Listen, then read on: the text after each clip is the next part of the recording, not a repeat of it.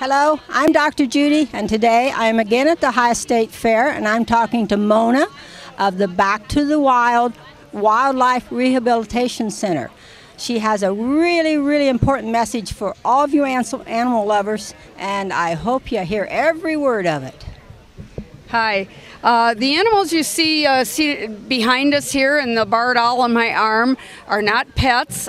We hold federal and state permits that make it possible for us to have these wild animals in our possession, but it's not to keep them for our own personal satisfaction. Our mission is to rescue, release, and rehabilitate and release back into the wild these beautiful creatures that belong to the wild.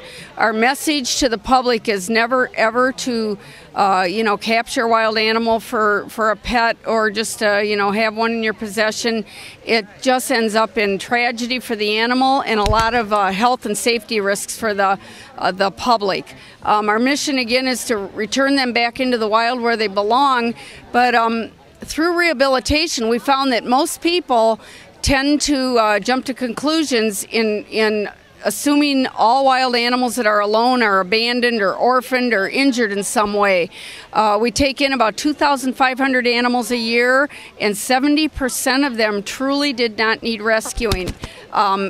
Examples are fawns, rabbits, raccoons, squirrels. The mothers do leave their young unattended so often to go out and get food. They don't want to draw attention to their offspring, so they actually leave them, alone during the day, fawns especially, and return to them just often enough to keep them fed. Rabbits only nurse their young at dusk and dawn, so you will find a nest of baby bunnies unattended. And we speak to about 60,000 school kids a year and help them learn when and when not to intervene with wild animals. These wild animals that we have with us today are disabled.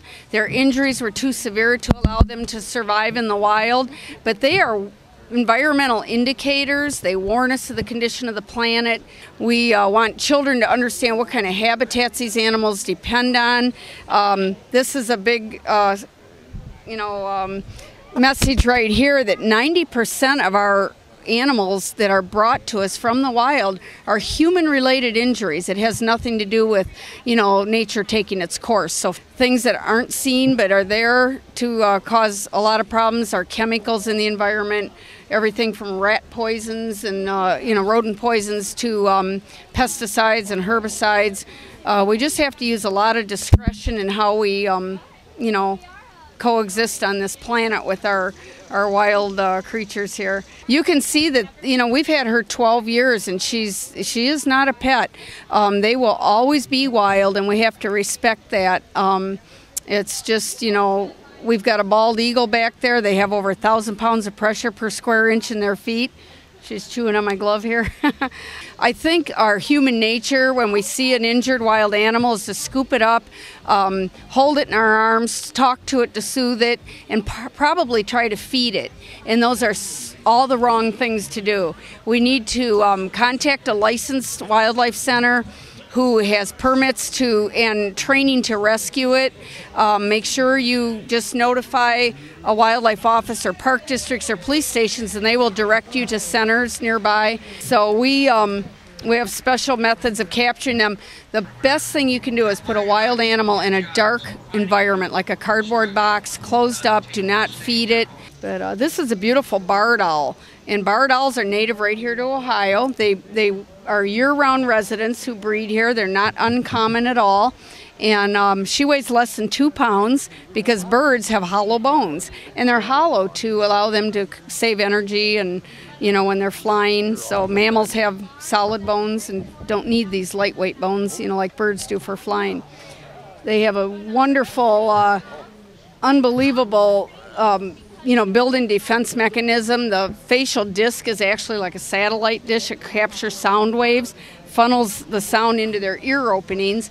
Owls have one ear up high and one ear down low, so her ears are asymmetrically placed, and that allows her to pinpoint and calculate the exact distance and level of their prey.